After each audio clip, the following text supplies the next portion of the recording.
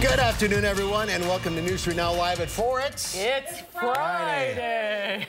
Get your boy all moved in? I am exhausted. We were talking about it yesterday. Let me see your fingernails. They clean? Yeah, oh boy, that was a lot of work. Move-in day yesterday on the UW-Madison campus. It was madness down there. It is every year. It is every year. And now you're part of it. He's in, it's done. Let the new school year begin. Absolutely, here we go. Absolutely. And we'll have Michael Bruno, as you heard, coming up, and the news sounds. But first, here's what's making news on this Friday. Madison police are still searching for suspects they say were in a gun battle this morning during rush hour on the Beltline. Jamie Perez will join us live. Governor Evers sets ambitious new goals for clean energy in Wisconsin. And Verona High School is making security changes ahead of the school year after fights broke out there last school year. Let's take a look outside today. It was a little sun, a little clouds, a little bit of everything. Very dark this morning. Yeah, it was. It's like it was going to storm, but it's all north of Madison. And a warm weekend on tap. Dave Caulfield's in the backyard. Kind of humid out there. Yeah, feeling a little bit more like summer right now and into this weekend as well. Visible cloud track showing the clearing that we have been experiencing over the past couple of hours across southern Wisconsin. Doppler track pretty quiet for most of us. A few showers closer to north of the Fox Valley and northeast of Madison. Live look in Madison on the WISC-TV Skycam at those partly sunny skies. And temperatures right now are in the upper 70s in Madison, 81 in Janesville, 80 in Boscobel, and as we head towards Prairie du Chien, we're at 78 degrees. Dew points have moved into the lower 60s, so it is noticeably stickier outside, and that humidity stays with us as we head into Saturday and Sunday with some more chances for showers and storms. Tonight, though, I don't think we'll see any more storms. Temperatures will fall through the 70s into the 60s under partly cloudy skies, maybe some patchy fog as we start off Saturday morning. Now let's take a look at your first alert traffic update. Rimrock Road and the Beltline not looking too bad. A little bit of slow go starting to show up on the Beltline, as you might expect for this time of the afternoon, but no major accidents or incidents to report across Dane County. Traffic is generally heading out at the posted speeds, starting to see those brake lights though as we head out of Madison. Eastbound Verona Road to John Nolan, a little bit slow right now at 11 minutes for a drive time. Average speed of around 25 miles per hour. Some other routes in and around Madison looking good. The Beltline to Janesville will cost you 27 minutes with an average speed of around 65 miles per hour. And there's your first alert traffic update. We'll talk more about that warmer weekend and what to expect as we get into next week. We could see another cool down by the middle of next week in your first alert forecast. All right, we'll check back in a little while. Thanks, Dave.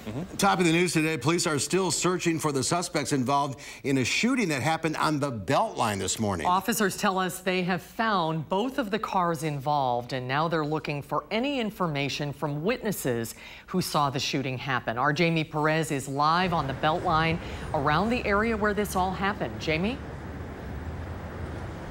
Well, actually, the evening rush hour traffic is just starting to pick up, kind of like this morning, but this morning was a little bit different. They got a bit of an unexpected surprise here on the Beltline. Police are calling this a gun battle, what happened earlier. Witnesses say they saw someone in a Durango stand up while driving on the Beltline and shoot at a Malibu from the sunroof of their car. Police say several rounds were exchanged between the two cars, but no injuries to report at this time. Now, police say the Durango drove off of Rimrock Road. The Malibu kept driving on the Beltline, and police were able to find both cars later, but they didn't find any suspects. They do consider them armed and dangerous. Now, this is just the latest gun-related incidents that happened in Madison over the last few weeks, and police are working with partnering agencies to prevent more of these incidents from happening in the future. We're dealing with a lot of very concerning incidents of gunfire in Madison. Have we seen something like this, a gun battle at rush hour on the Beltline? I don't recall that. But again, we've had incidents recently where we've had people shooting and we've got bullets flying into homes where innocent people are sleeping. So I don't want to put one above the other. They're all scary. And Joel Despain says even though we've seen a lot of gun violence in the last few weeks, he says we're actually down about 30% for the amount of shots fired this year compared to previous years. But even with that said, Joel says that this is still very concerning. Now, earlier this morning, there were a lot of people on the Beltline. It was during rush hour, if you remember. And so he said that there's a lot of people who witnessed this gunfire happening, and they haven't really heard from too many people, but they need to hear from you to help with their investigation. So if you know anything about these gunshots that were fired, you're asked to call Crime Stoppers. Scary situation. Jamie Perez reporting live from the Beltline. Thank you. Madison police are also investigating shots fired on the city's west side early this morning. Half past midnight, officers responded to the 5800 block of Russet Road near Toki Middle School after callers reported hearing gunfire. There have not been any reports of injuries or damage. Officers did find a shell casing during the initial investigation. New at 4, Governor Evers says a newly created office will move Wisconsin to 100% clean energy by 2050.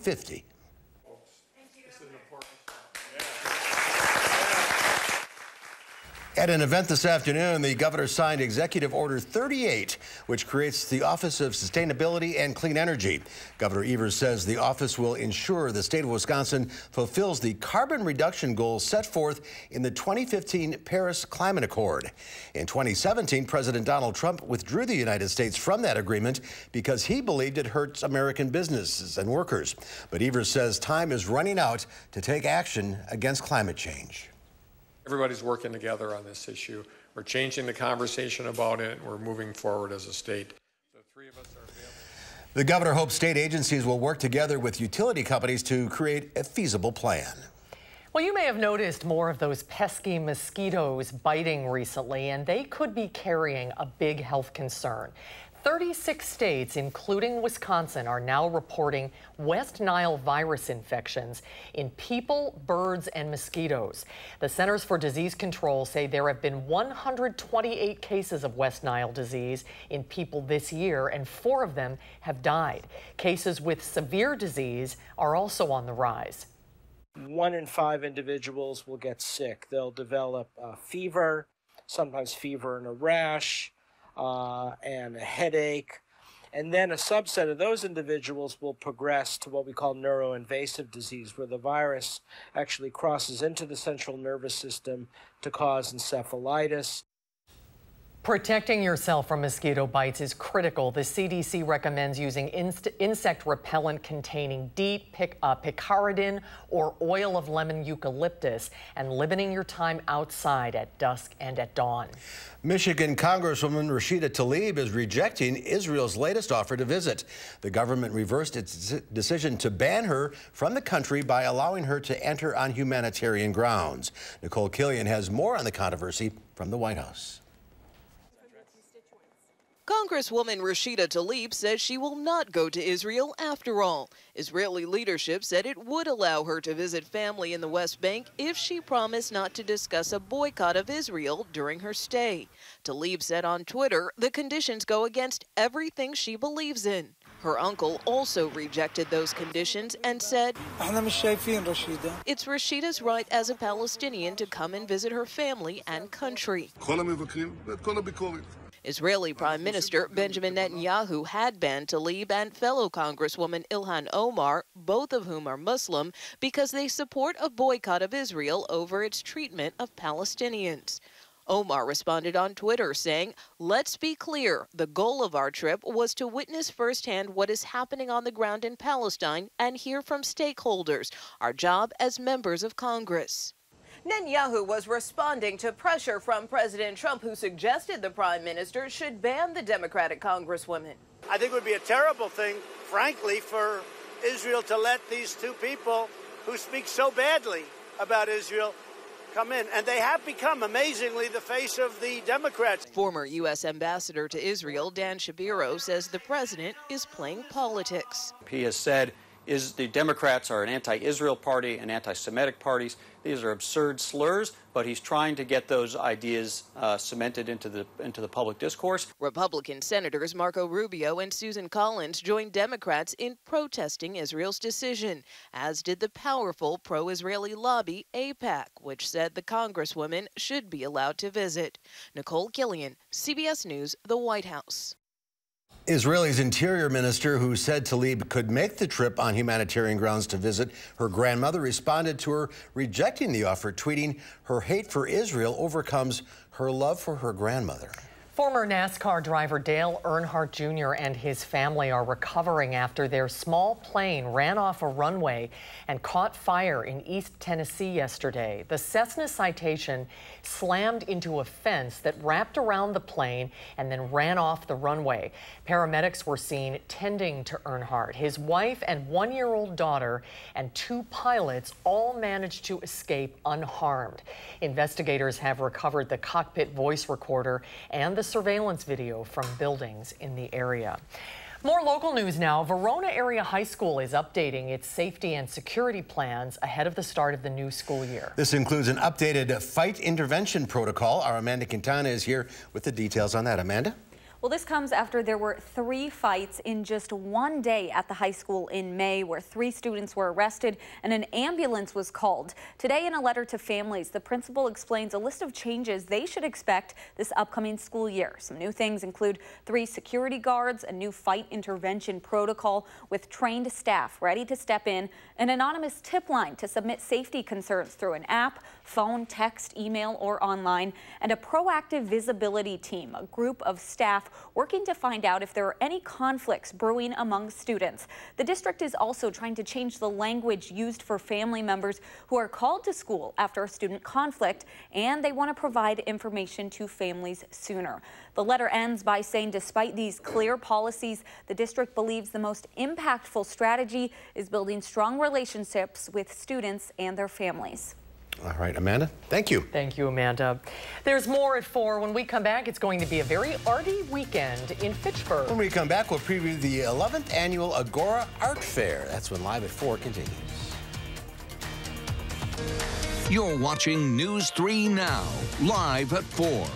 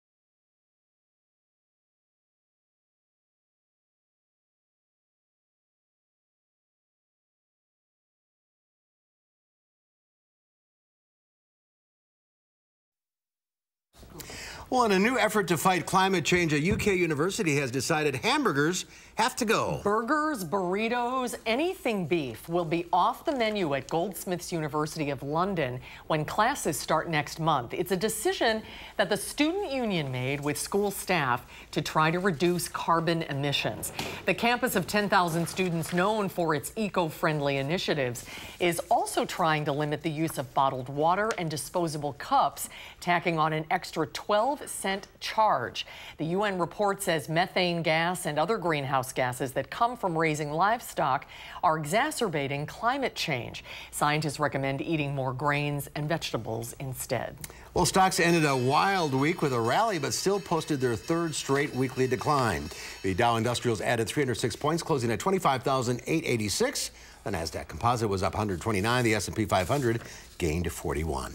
Well, if you missed Art Fair on the Square this year, there's another chance to catch a great local art fair this weekend in Fitchburg. The 11th annual Agora Art Fair features the work of more than 100 artists, plus a chance to learn more about graffiti art.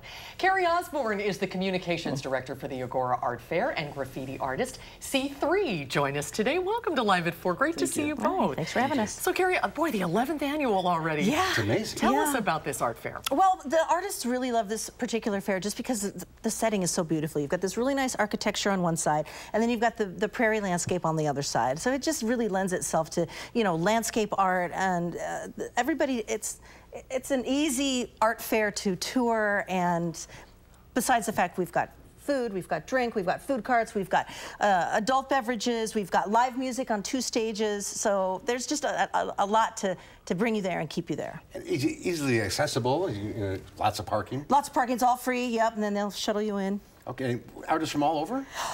Regional and local. C3 here is Chicago-based, and we do branch out, but we want to make sure that it's got the Wisconsin, Illinois, you know, regional feel. C3, tell us about your art. Well, actually, I do, I guess what's considered street art, but it's mural-based, mostly outdoor stuff. We do large-scale artwork, use, you know, aerosol paint and whatnot. But we do come out and, you know, we usually try to tailor our murals for whatever space we're doing. So, for example, if we're doing a regional piece, like here in Madison, we try to cater to whatever the theme is or the direction they give us. So we do a lot of stuff that's big, large color blocking, very graphically designed, a lot of dark colors. You know, mural art is meant to be seen from afar. So, you know, everything is painted large scale, so that when you see it from afar, it all kind of renders and comes into focus. I love that. But are you producing something I can pick up and take home with me, or do I have to bring you a wall? Well, normally what we paint is rather large, so it could be anywhere from, you know, 20 feet to 200 feet. Wow. It really depends on the space and the client or what we're doing. Carrie, show us a couple of the things that you brought us, a little bit of a sampling of what you might find this weekend. Well, I'll show you this one in my lap right here. This is from an artist named Terry Sullivan. This is, I believe... camera 2 over here. Camera 2. Here we go. Look at this beautiful piece. You can see another one of his pieces on our advertising where he's taking his 3 daughters fishing. Oh, very nice. So is that watercolor? This is watercolor, yes. Beautiful. Beautiful. Yeah, Right? Yeah, the detail is amazing. Yeah, he's a returnee, and we love having him here. And then this glass work here. This bowl here that you see is from an artist named Carol Wydra, Solvici glass, and it's all food safe, no chemicals. So you throw your mashed potatoes in there, no problem. And then the necklace here that we're gonna arm wrestle for later. So beautiful. How many artists in all are you going to be? About 100. Wow, that's a lot. Yeah. This grows every year? It does. Well, it can't grow too big, because then it would be too big. So they're quite particular about who they let in, which is why we're so happy to have some of these artists. Jennifer Damrow, I've got to give the name of the lady who built this beautiful necklace. Is it jury? Yes, it is. And C3, are you going to be doing live demonstrations, like teaching people about graffiti? Well, we're going to be out there, and we always engage with the you know, the people that are out there. So I will be painting live. All people are welcome to come out, say hi to us. You know, they could ask what we're doing, how we're doing it, and they all get to learn a little bit about the process of it. Maybe get an appreciation for it, too. Oh, absolutely. And, you know, we'll have a community wall out there, so if they want to paint or they want to try, come on out. That's a great idea. You know, they can give it a little hand, and maybe we could all have a little bit of graffiti in everybody. So you like this fair? This is a good one. Oh, I love it. I'm just really appreciative of the opportunity and to the Agora people for bringing us out, and hopefully we could do more stuff like this. Yeah, absolutely. Hope so. And it should have great weather the way it sounds. Yes. Raining that night. So. Yeah. Well, it's rain or shine, but yeah, sunshine always helps. Yeah, we'll be out there. All right. Great to see you both. Have a great Thanks for being weekend. with us. Thank you for having us. The Agora Art Fair is tomorrow at the Agora on Sherrill Parkway in Fitchburg. It's from 10 a.m. to 5 p.m. It's free. For more information, go to agoraartfair.com. There's more to come tonight at 4. When we come back, a look at the new movie, Blinded by the Light. And then coming up at 5, how city leaders are reacting to a recent string of shots fired in the area. We'll be right back.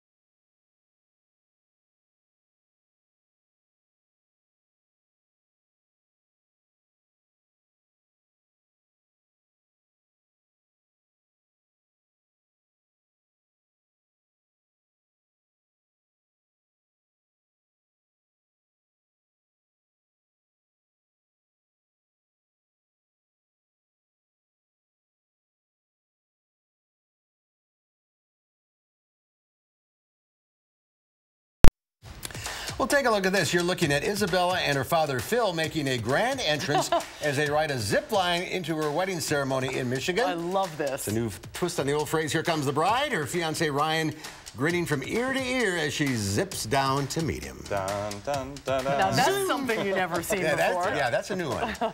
We'd had a better shot except that drone crashed into the... Oh, no. Oh well.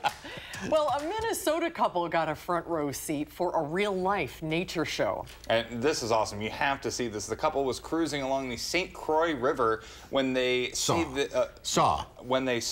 this bald eagle. There we go. They say they saw this bald eagle on top of the water. They first thought it was injured, but upon closer inspection, this bird of prey was fighting for its mid-afternoon meal. The eagle had a 10-pound muskie in its talons.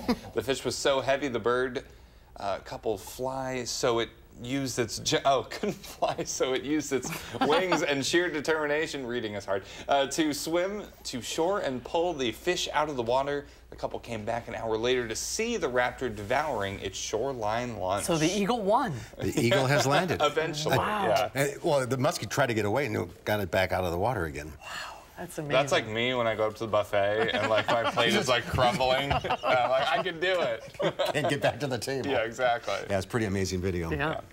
And a pretty humid weather. Yeah, it feels a little bit more like summer this weekend with temperatures back into the 80s, a couple of chances for showers and storms that we'll have to dodge. So we'll time all of that out in your first alert forecast in just a few minutes.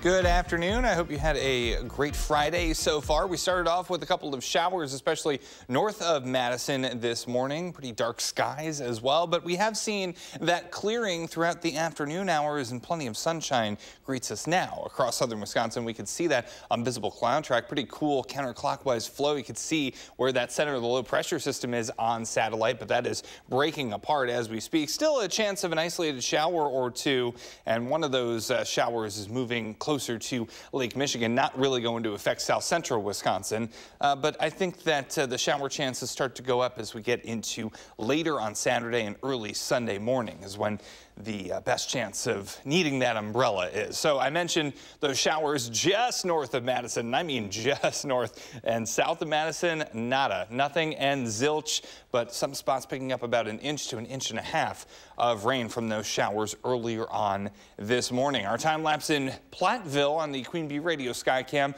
showing the clouds starting us off, but then that blue sky breaking through by the afternoon, and we're looking at partly sunny skies right now in this part of Grant County. Moving to Dane County on the Edgewater Skycam, the capital looking very nice on this Friday afternoon in Madison on those partly sunny skies. Today's high right on the button, 80 degrees.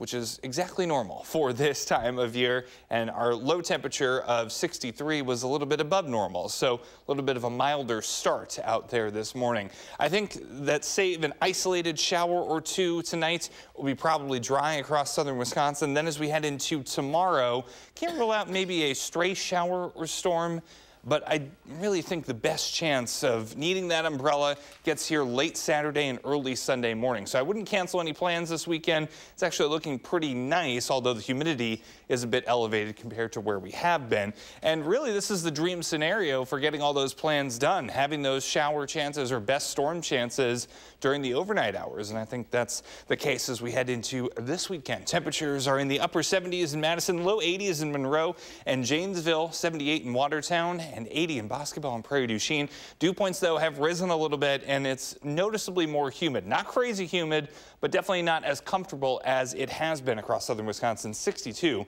that dew point in Madison. So we went from comfortable to a little bit sticky outside. Still not entirely uncomfortable, but possibly getting a little bit more humid over the next couple of days. Feeling like summer as we get into this weekend and to start early next week.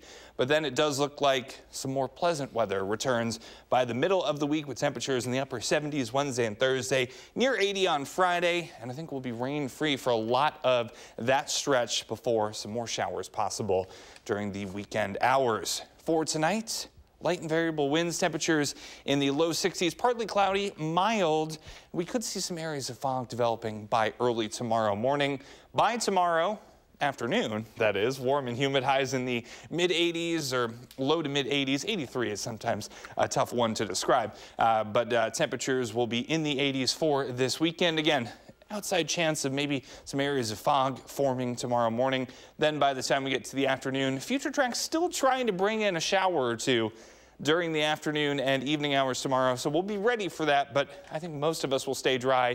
Can't say that, though, for later on Saturday into early Sunday morning. A broad area of scattered showers and storms possible late Saturday into early Sunday, but we should clear out by the time we get to Sunday afternoon with highs once again in the mid-80s.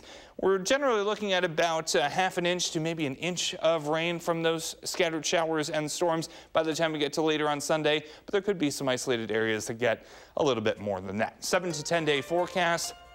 We're looking at those 80s sticking around to start next week, but we'll be in the upper 70s with more pleasant conditions as we get into next Wednesday and Thursday.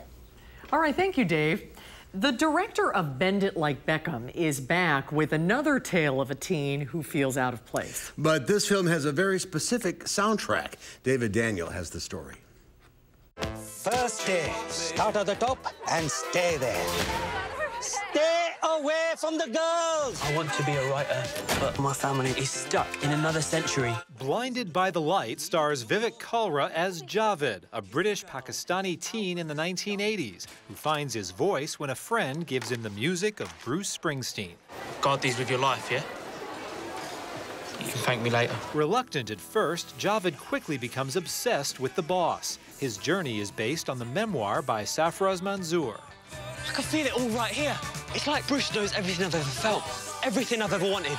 Somebody who is so far from New Jersey, from a different generation, from a different nationality, from a different religious background, from a different skin color, gets the music of Bruce Springsteen, and it absolutely speaks to him.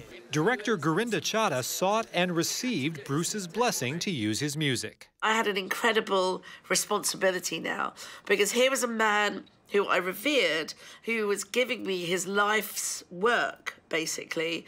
And I had to sort of now picturise this in a way that not only appealed to Bruce fans, but non-Bruce fans, but also was relevant to the story that I was telling. Bruce sings about not letting the hardness of the world stop you from letting the best of you slip away. My hope is to build a bridge to my ambitions, but not a wall between my family and me. In Hollywood, I'm David Daniel. Oh, that looks good. Yeah, it does look good. We'll find out what Will Loper thinks about it Monday. Bend It Like Beckham is one of my all-time favorite movies, so. Look, and you gotta like the boss. Yeah, exactly. That looks like a good one. Well, a NASCAR racing legend is coming back to his roots tonight. When we come back, hear from Cambridge native Matt Kenseth ahead of his return to the Madison International Speedway. That's coming up next.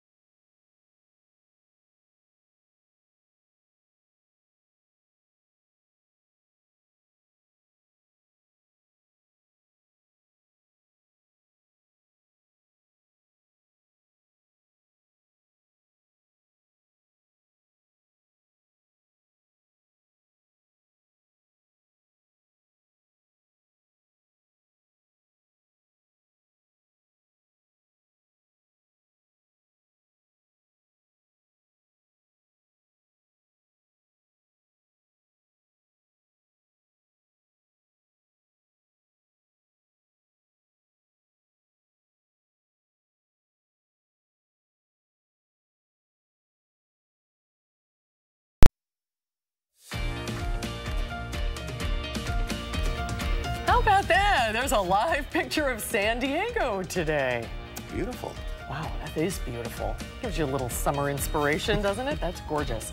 NASCAR legend and Cambridge native Matt Kenseth returns to the racetrack this weekend. He's racing in the Howie Leto Classic 100 at the Madison International Speedway in Oregon tonight. Melissa Kim joins us now with a preview of tonight's race. Hello. Hello. It's nice to see these helmets. I know. Kind of exciting? It's been a while since he's been around here in this area in general. It's been a while since Matt Kenseth has raced at Madison International Speedway. The last time he was here on his home track, 2014. The Cambridge native was a regular fixture at MIS, racing there weekly from 1993 to 1995. He was the track champion in 1994 before he went on to a storied NASCAR career where he was Rookie of the Year in 2000 and won the championship in 2003. Now, he did step away from racing full-time after the 2017 season, but says it always brings back good memories to race at MIS. Yeah, I mean, I'll let you know at the end of the night, how it feels. But it's fun just to come back here. I mean, it's fun to, to drive in here, and we did it, every Friday night during the summer for so many years. And obviously the time goes by really fast, and kind of brings back a lot of memories from getting your car ready to go on Friday and getting it loaded up and driving out here in the hauler and getting ready to race every Friday night. So you kind of brings back a lot of that. So it's neat to get back out here. So what is he up to now? Well, he has 4 school-aged daughters. He said he's been spending the summer going to the beach, going to the mountains, and now he's just getting ready to put his girls in school now. I mean, I'm sure having 4 kids takes up a lot of time. Oh, yeah. And so he's getting to spend a lot more time with his family. He said he doesn't have any more races, though, left on his schedule for this year. So this might be it for him for this year. So where does he live full-time? He lives here, still home full-time. Oh, so he's still here full-time. Yeah, that's great. Yeah, so, to be able to do that, I think a lot of athletes, especially after they're kind of done with their careers, they like to be able to spend that time with their family, especially when your kids are younger, you know what I mean? Definitely. It's nice to be home, to be able to put them on the school bus and stuff. With 4 kids, that's a risky occupation. Yeah, might be a little more than racing, right? All right, thank you. Thanks, Melissa. Good to see you. Well, still to come at 4, the new musical Hephaestus has its world premiere on the UW campus this evening. Our Michael Bruno goes backstage for Music Theater of Madison's production of the show, written by a Madison native. That's when Live at 4 continues.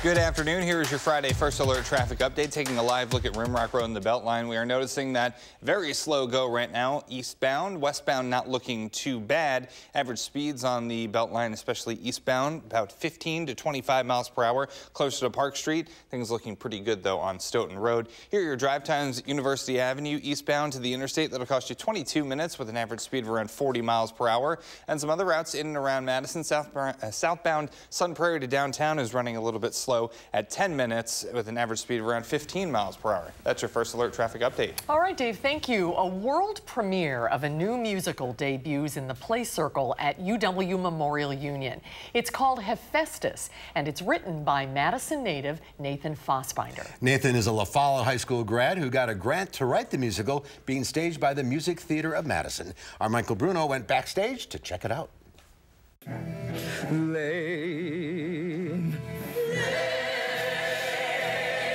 I craft weapons for Ares, war after war, but what do they call me?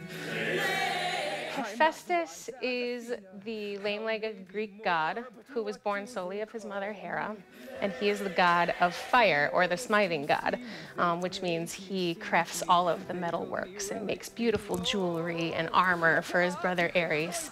But Hera, despite loving her sons equally, she says this numerous times, she really has a favorite son, and unfortunately it is not Hephaestus.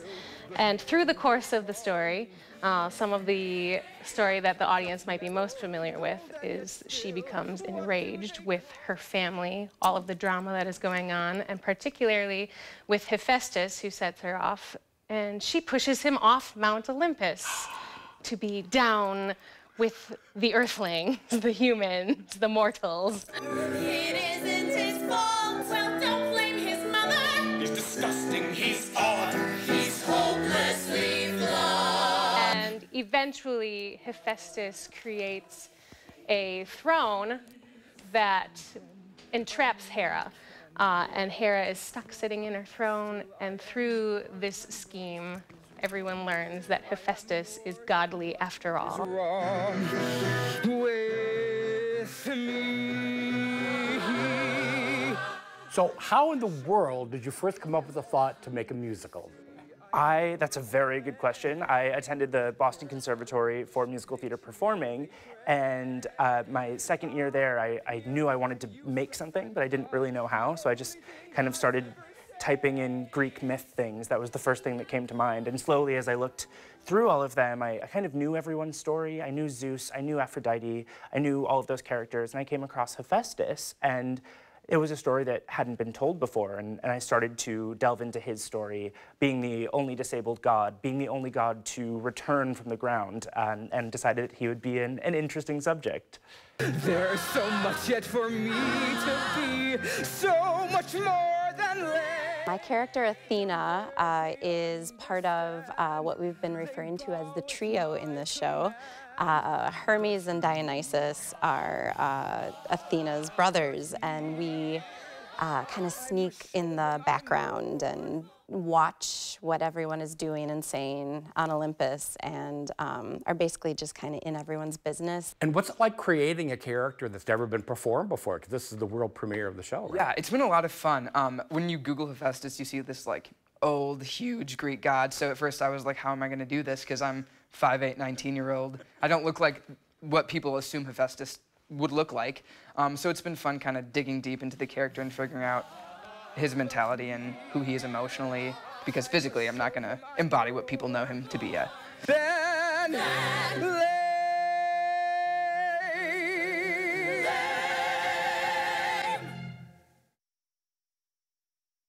Michael's here now, the world premiere. Yes, it is the world premiere, and it's a very little-known story. I mean, he's one of the gods that people don't really know that much about in mythology. I had to look up how to pronounce it. It's a very difficult thing, but I've been trained by Megan to say Hephaestus. Hephaestus. Yes. And who did the music? The music sounds beautiful. The music is wonderful. I guess it's all these different kind of themes and different kind of genres of music that he's written for it. And, of course, the voices for Music Theater Madison are always astonishing. Megan really finds the most talented people in Madison to do her musicals there. Yeah, looks interesting. Yeah, it really is interesting. It's really fun to kind of see a different story. You hear about all the other gods in Olympus, but you really hear this story. Learn something. Yes. It is Hephaestus. It is at the Play Circle Theater on the UW campus tonight at 7:30. Next weekend as well. And there's a Sunday matinee. Go to mtmmadison.com for tickets. And next week? Next week, we're going to the brand new Performing Arts Center at Edgewood High School, the Dennis McKinley Performing Arts Center. A little tour? Yes, a little tour from my alma mater. Yes. It's come a long way. It has. As you have as well. Yes, that's very true. Michael, thank you. Thanks, Michael. See you next week. Final check of your forecast coming up.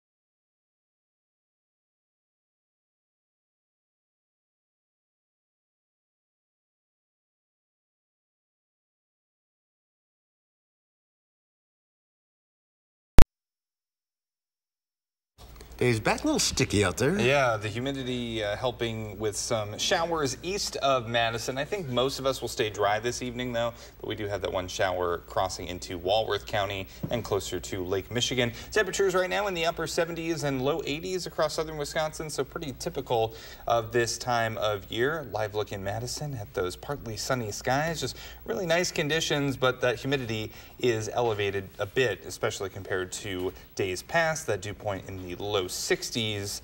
Calm winds, though, so I guess we have that going for us. Could have some areas of fog overnight, mild and partly cloudy tonight, with temperatures falling into the lower 60s. Your day planner for tomorrow, highs in the mid-80s with an outside chance of a shower and storm in the afternoon. I think the better chances for showers and storms arrive overnight into early Sunday morning. Could get a good soaking rain out of that. But the rest of Sunday, pretty nice. Yeah, I think we'll clear out by the afternoon. All right. Thanks, Dave. And Monday here on Live at 4, we'll meet our Pet of the Week from the Dane County Humane Society. And we'll meet a Monticello teacher who's helping her students beat the summer slide. She's our top-notch teacher. That's coming up Monday on Live at 4.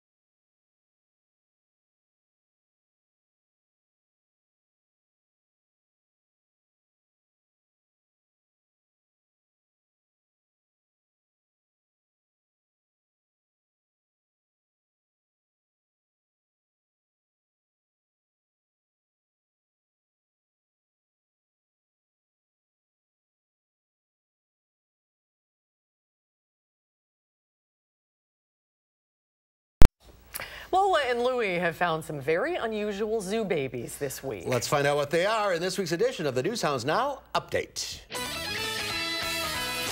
It's News Hounds Now Update with Lola and Louie. This week on the News Hounds Now Update, an itchy grizzly, Chicago's new otters, and an ostrich as free as a bird. But first, the Chester Zoo has welcomed the arrival of 3 rock hyrax pups. The boy and 2 girls weigh no more than half a pound and are yet to be named. The rock hyrax is native to Africa and the Arabian Peninsula. And get this, the tiny furry mammals are closely related to elephants. Also at the Chester Zoo, a rare Malayan tapir, also known as an Asian tapir, was born last month. Baby tapirs have distinctive coats when they're first born, made up of a series of spots and stripes to help camouflage them on the forest floors in their native Southeast Asia.